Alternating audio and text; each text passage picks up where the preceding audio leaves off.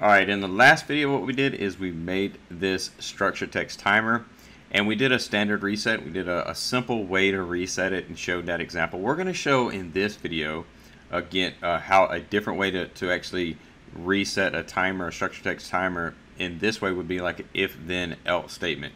Now again, if you haven't seen the last video, please go back and watch that video and you'll get a lot more in tune with what we're actually going and doing and transferring to. So please stay tuned to this channel because again we're releasing stuff all the time. So without further ado, let's go ahead and get straight to this and let's make a new routine here. We're going to call this first one we called standard reset. We'll just say if then reset. So we're going to build that. We'll say, and we'll call this timer. So let's rename them timer.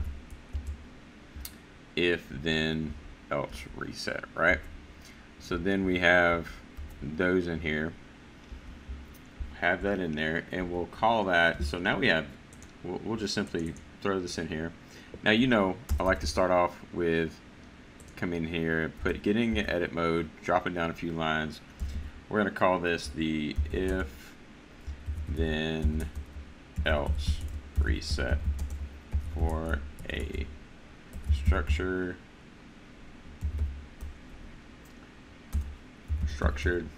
text timer. Real simple, good illustration of proper documentation. I mean, that's exactly what you do. 2 forward slashes, and then you come in and put down whatever you want. Now, as far as writing down and keeping inside of your head where you're at as a programmer, or even as a person troubleshooting, add tech notes to it. 2 forward slashes, no harm done, no foul. You can easily do that, right? So again, we're going to call our instruction, which is a TORN, right? And then we're going to actually make a new one. So then we're going to make a new instruction. Let's go in here and make a new tag, and this tag was going to be, let's just call this sample timer. That way it kind of separates the other two, the other one we did. And again, what we're going to do, we're going to come down here and do FBD timer. So why are we doing that? We're actually coming out, that's the type of timer you want to use in this. So we're calling it in this routine, or in this line here, not routine, but line. We're calling it this line. We're going to close the statement. So now we have our timer. We have our timer established. I still like to come in here and grab this. So Control C, and then come in here and do that. Now again, this is going to be our preset. So the pre, and then come down here, and we're going to have this one. Let's just put this one at 5 seconds. And then, so that's a hard statement, right? So that's just a hard statement, just saying, okay, well, all right, so now we have our timer set, and now we have our preset set to 5 seconds, all right? Remember, control logics is, a thousandths to a second. So when it comes down to it, we have basically that is set for 5 seconds right now. And what we're going to do is we're going to do if then. So if, and we're going to grab our timer here. We're going to paste that in here. We're going to say done. Actually, let's do this. Let's say if not, timer done. So I'm going to show you how this is done. Then what we want to do is we want to grab this next, actually let's paste again, and we're going to say dot, and then we're going to say enable, timer enable 1, right? Else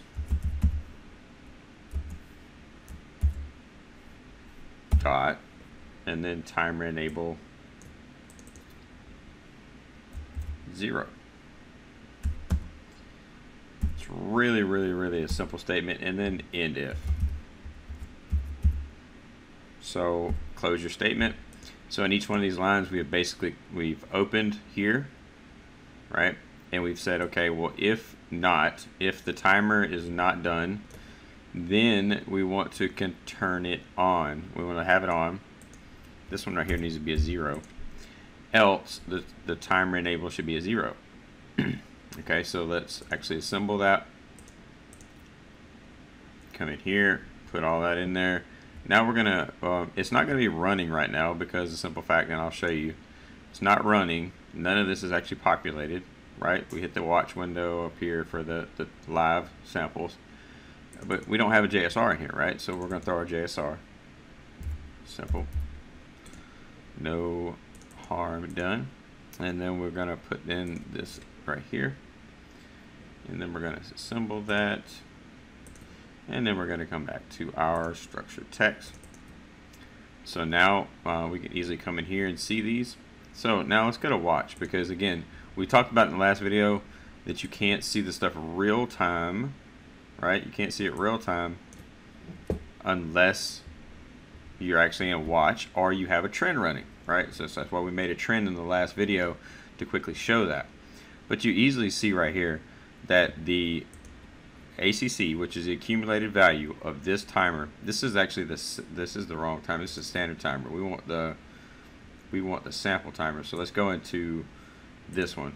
So I had the wrong one pulled up, so forgive me on that. That's the reason I set it at different times, so I could see it in the video so that you could see it. Alright, so either way, this is another way to reset it, right?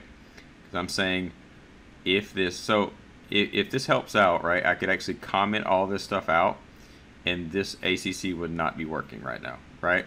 Because all I'm doing up here is calling the actual timer to be run, right? And I'm indicating a preset for it to run, you know, 5 seconds, right?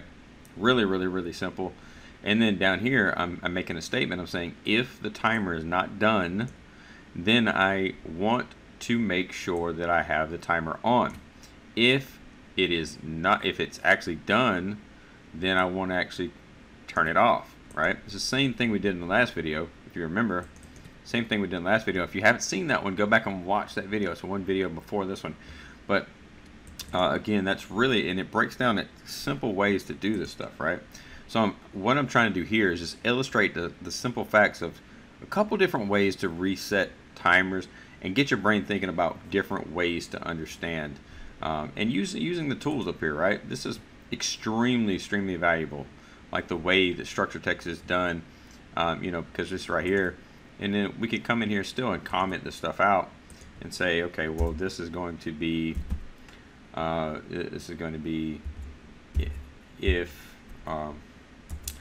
the timer is not done, then allow the timer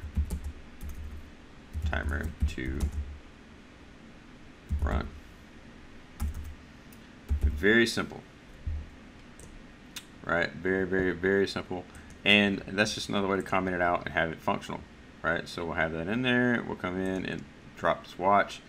I should have had that. I actually want to fix that. I like to have everything, you know, properly done, you know, not spelled wrong or anything like that. And I do tend to do that quite a bit. So when it comes down to it, that's another way to actually reset a structured text timer using an if then else statement. And again, this is very simple illustration. This is, you know, for general use, and again, just a general training for you to understand how structured text work, how it works, and how if then else works and stuff like that. So just kind of give you a good solid idea on another way to understand just how to reset a timer if you had to, if you wanted to, if you needed that extra way to do it. So without further ado, we'll see you guys on the next video.